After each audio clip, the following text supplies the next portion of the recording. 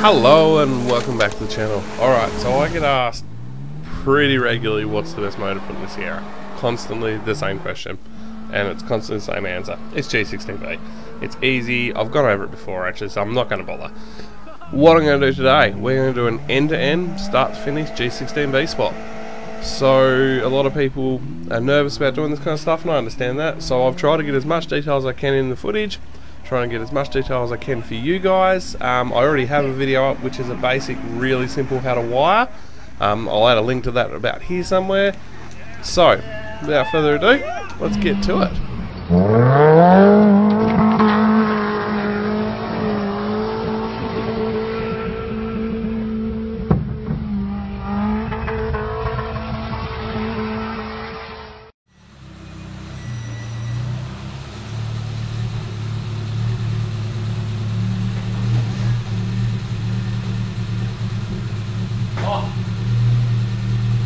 That beautiful carby thing running. Alright, this is the donor car for this swap. It's a factory 1.3 normal base Sierra. I think this one's a Holden Drover, same thing, different smell.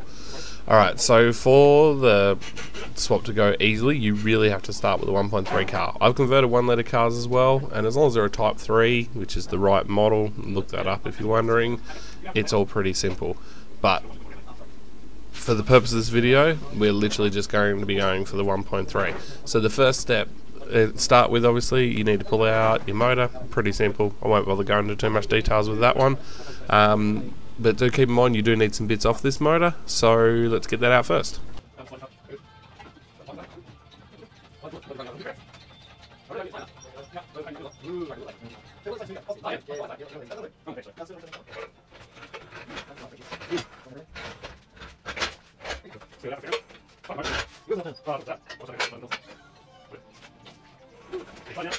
Alright, first thing, pull the clutch off, throw the clutch in the bin. Always put a new one on. If you're going to the effort to pull it apart, put a new bloody clutch on it. Next one, you need to pull the flywheel off, check your surface, also check your ring gear. That'll become very relevant at the end of this video.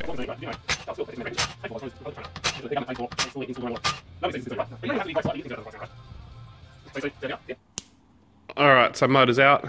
I've still got a few bits, coil, stuff to remove. Then I can fit up the adapter kit. The owner wants to give it a good clean while it's out, which makes sense. It's a very pretty car.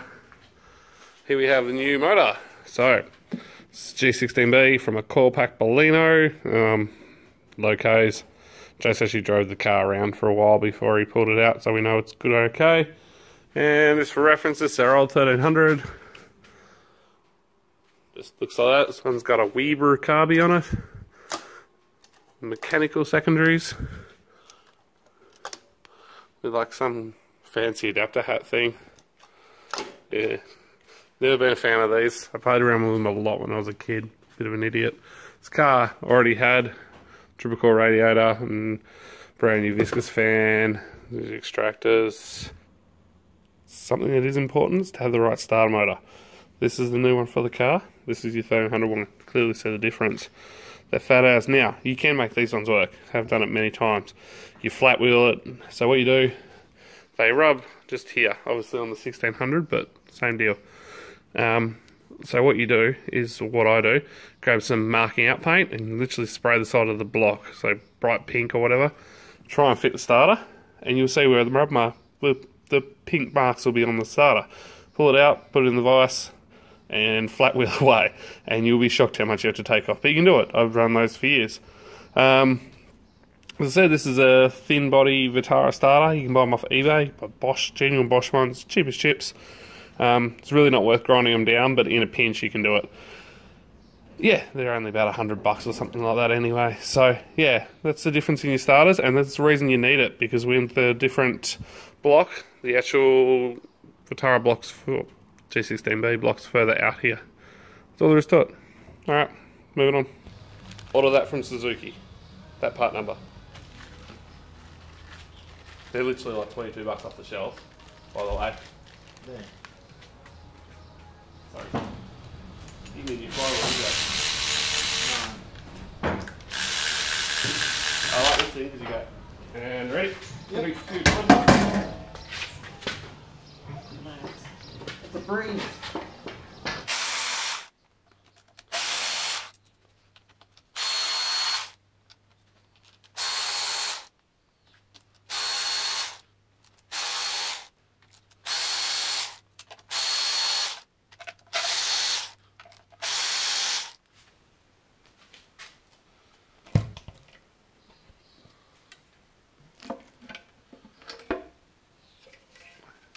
And that's probably the first time this has seen daylight since it left the factory.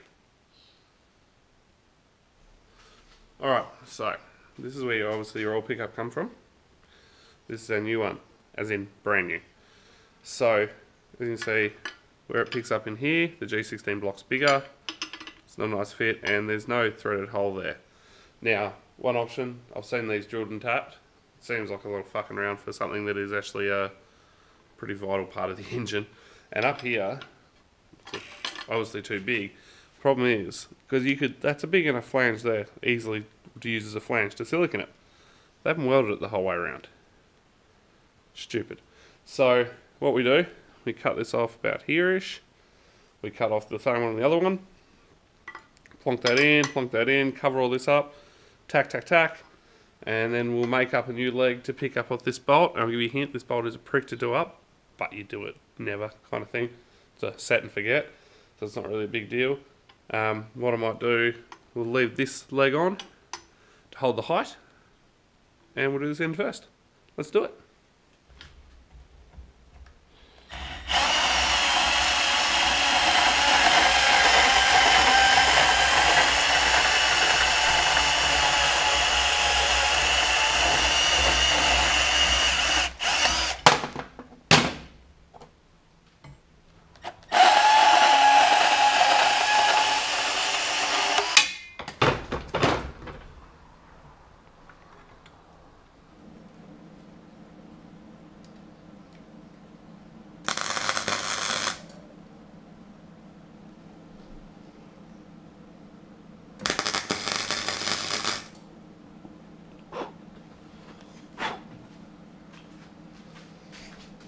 It's okay, it's only a total of £5 today.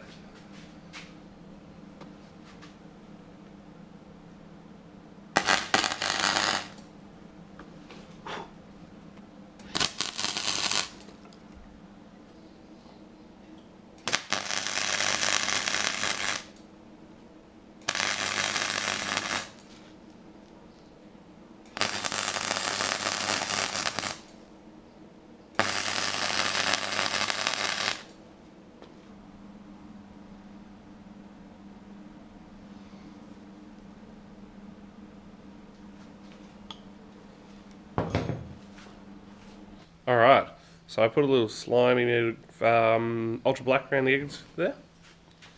It's just to guarantee the seal.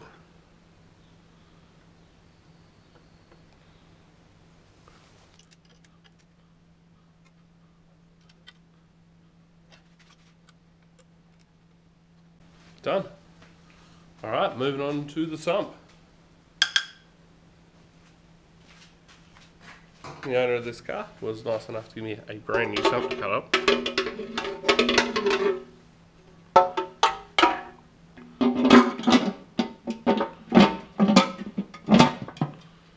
Alright, you can see, fits down nice. And if you look over here, I don't know if you guys can see that, but you can see the oil pickup. We're in the ballpark. Alright, so let's get to talking about sumps. Alright, there are a bunch of different G-Series Suzuki sumps. These are just the ones I have on hand for this, well, what I've got laying around. This is Sierra. So, I did have my large rear hump, quite shallow in here. This is Vitara. Bigger sump. This is Bellino. Completely wrong. Now, Bellino will come either with this cutout in here or with a flat front. Depending if it's a core pack or not model, you want the core pack one. So this is where it brings us to now. You can take any one of these sumps and bolt it to any G13, G16a, B, doesn't matter crap. You can take Sierra sump, put it on a GDI motor.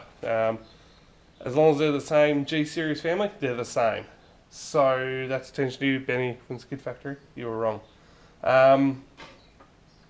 So what you've got to do for this conversion, so obviously Baleno motor Sierra sump.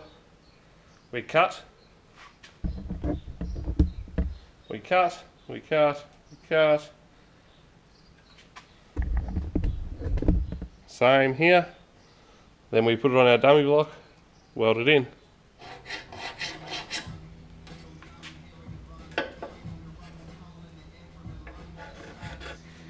Now they're the only lines that matter, because you got to cut it higher than this, the other one, and you're going to be straight on the bottom. So let's get it on.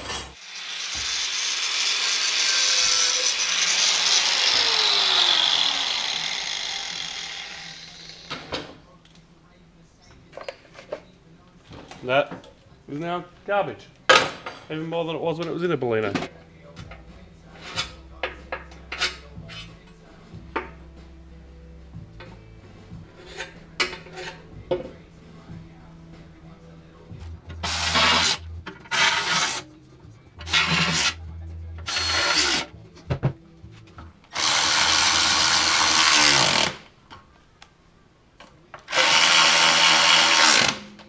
Alright.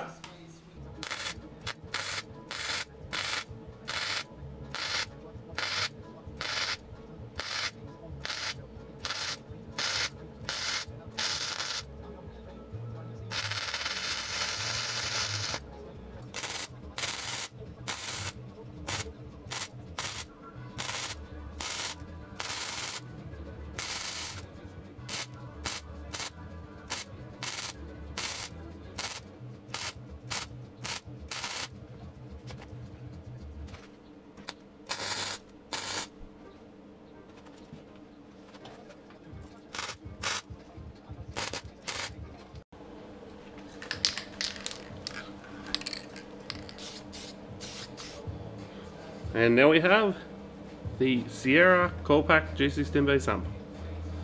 Now, put it back on the car. For those wondering, these motors don't run gaskets from the factory. It's all silicon. And because this is a new sump, I can just save some gasket with and we'll put it on. Let's do it.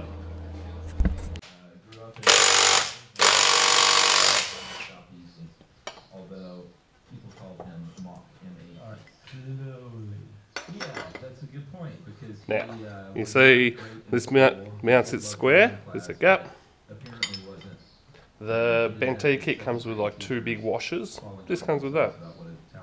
Yeah, that's right. No, and apparently very young age, he was terrible in school, except at math and at drawing.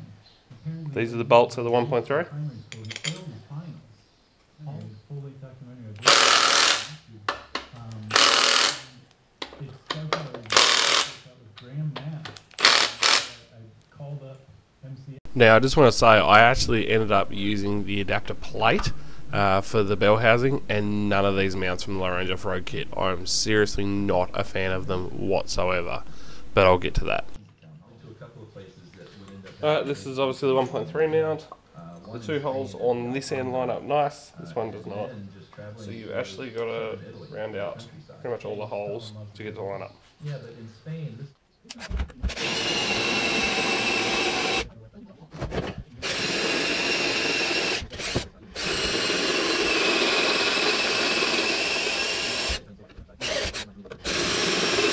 Once you finish drilling those out, you literally bolt the mounts on. Alright, so what we're going to do now is the top radiator hose. So for this you actually use the factory Baleno bottom hose even, I believe, and shorten it up as you see.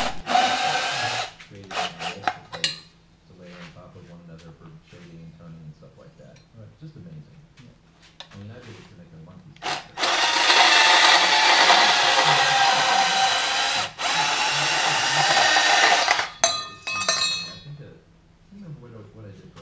So, this is a thing I made. I did it for my burnout car with the radiator hoses under the car. Needed some way to stop the hoses coming off. I've actually made these spring-going this. They don't come off without a little nib on there. They're fine, but it's always better to do a little bit more if you have the tools available.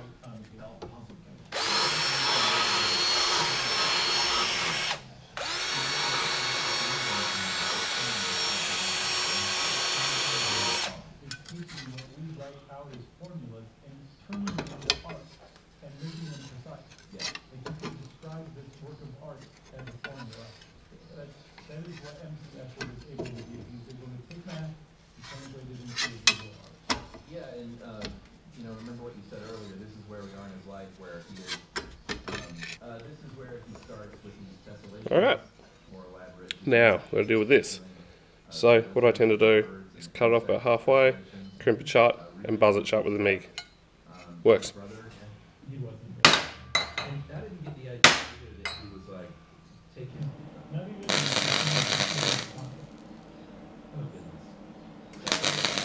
This part was sort of amusing. How orderly that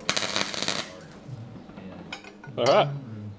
So that, when it's in the car, it's about there-ish. And this doesn't count all the sketches and drafts. Then the factory S top radiator hose literally clamps on right there. It's very tight, but it's about perfect. And what I'm doing here is welding an M10 by 1mm nut with a recess behind it on it. Now your temp center is not M10 by 1mm, but it is very, very close, and as you'll see it winds in perfect and they don't leak. It makes up for the fact there's no taper. So I recommend doing it that way. You can probably get a 1/8 BSP weld in, probably be better, but yep. Alright, what I'm doing here is removing the standard studs out of the bottom of the gearbox. So what I'm doing is just winding 2 nuts on, driving 1 nut on with a nut gun, then driving the studs out. Nice and easy way to do it. Usually you go with vice grips. These ones were just exceptionally tight for some reason. But stuff is, it's a 4-part thing. The death announcement.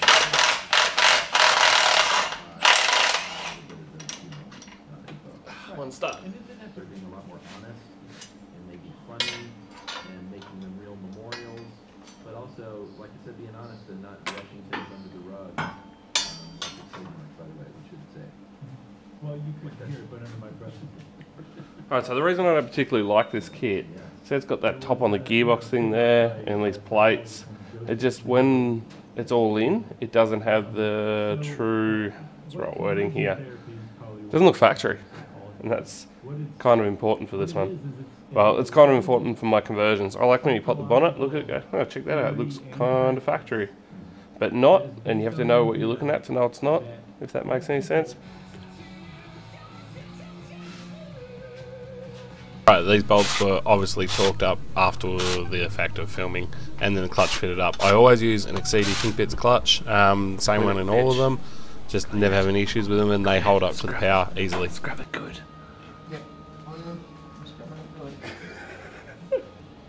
See what I'm doing. I've never seen anyone clean the inside of a bell housing this thoroughly before. The last thing that's not showed is putting the studs in the back of the motor. The low range off-road studs were junk. The thread wasn't finished very nicely on them. I actually had to drive them with the rotor gun, so I'm not showing that because I was not happy with them whatsoever.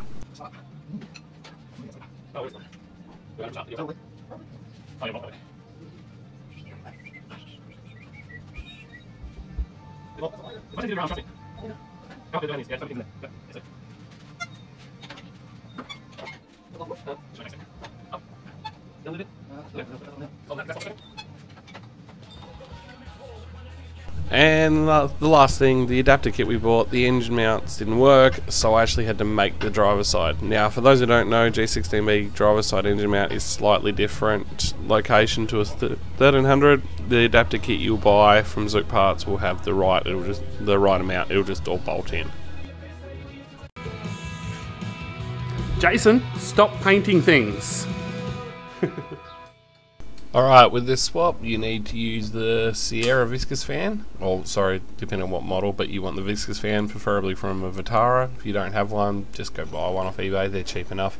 You do not need a thermo, you don't need everything else that comes along with it. Now once you've got the fan in, you put your shroud on first, slip the radiator in, then pull it all up. Now if you kept everything as it should be, the standard Sierra fan will fit, standard Sierra radiator, all the standard bits will fit exactly where they should be.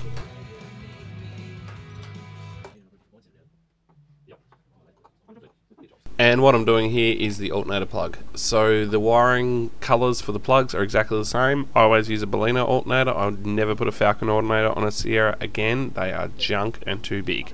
65 amp is pretty much all you're ever going to need in a Sierra. They don't really have that much it draws. The Baleno ones work pretty well. I've never really had them fail. I actually even have one on my burnout car because it was just what I had laying around. So all you do is just solder the wires in, heat shrink it over, clip it in, easy done.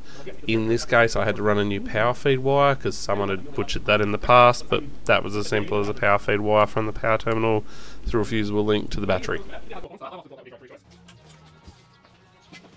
And wiring. Okay, so the wiring in this one was a bought kit from Cam's Wiring, so I'm not even going to touch on it. It's easy as. There was like 3 wires to run. If you're not into wiring or doing it yourself, give Cam a hit up. Cam, he did this one. It's pretty nice. If you want to do it yourself, I've got another video that shows you the really easy peasy way to do it.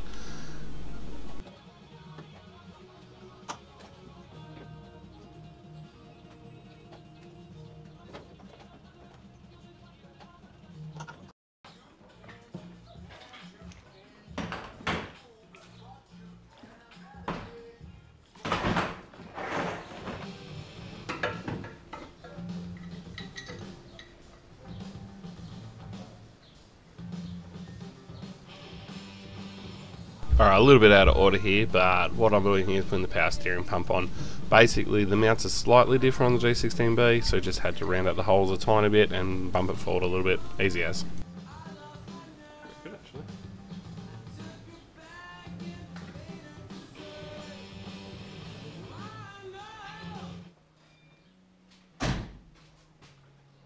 So yeah, remember that brand new genuine Bosch starter motor? Yeah, turns out it just doesn't throw in with any force. From this point I pulled the gearbox out, put a new ring gear on it, put it all back together, and it was exactly the same. So that's off for warranty. For a temporary fix just to get the car, get ready to get exhaust and all that kind of stuff, we ended up getting, as I mentioned in the starter video, a spare 1300 starter I had laying around, ground the crap out of the side of it. And for now, it's working. We will replace it with the proper starter for it. But just shows, no matter how you do things and how much time or effort you spend on it, it can still bite you in the ass. Alright. Ready? Yeah. Go again.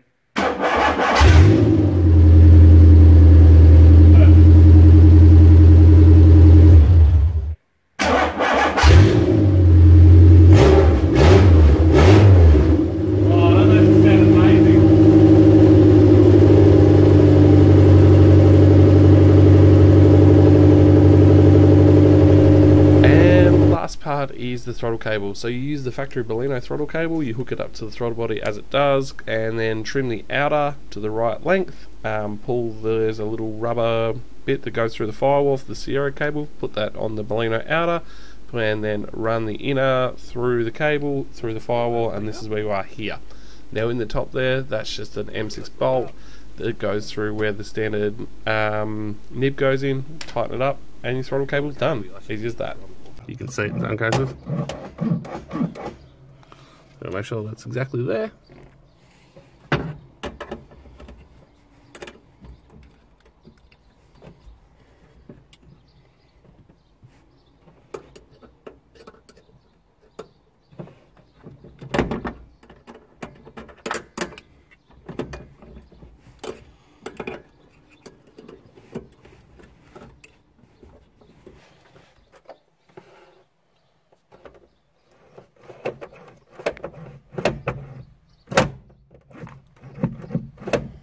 Throttle cable done. And that brings us to the end of our video. Thank you so much for anyone who's watched this, and hopefully this has actually helped some people. I have skipped a bunch of little stuff, but to be honest, if you're at the point where you do an engine conversion, you should be able to do this little stuff as it is. If you need any help or anything with that, just comment down below and I will reply back to you or try to get back to you as soon as I can. That's for all now. Thanks for sticking around for the 25 minutes this video was. I assure you it took a lot longer to make. Cheers guys.